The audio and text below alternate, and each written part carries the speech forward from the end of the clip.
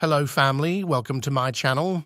On a quiet weekend in movie theaters, Mean Girls repeated atop the box office with $11.7 million in ticket sales, according to studio estimates Sunday, while a handful of awards contenders sought to make an impact ahead of Oscar nominations Tuesday. With a dearth of new releases in cinemas, the Tina Fey scripted musical Mean Girls pushed its two-week total past $50 million, along with $16.2 million internationally. So far, it's outpacing the tally for the 2004 original Mean Girls.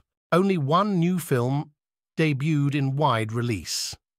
ISS, a modestly budgeted sci-fi thriller starring Ariana DeBose. The film, which speculates what would happen aboard the International Space Station if war broke out between the US and Russia, debuted with $3 million on 2,518 screens. Expectations weren't high for ISS, which drew only so-so reviews and was lightly marketed. Audiences also didn't like it, giving the film a C cinema score. But even for January, historically a low ebb for moviegoing, it was a sparsely attended weekend, with paltry options on the big screen.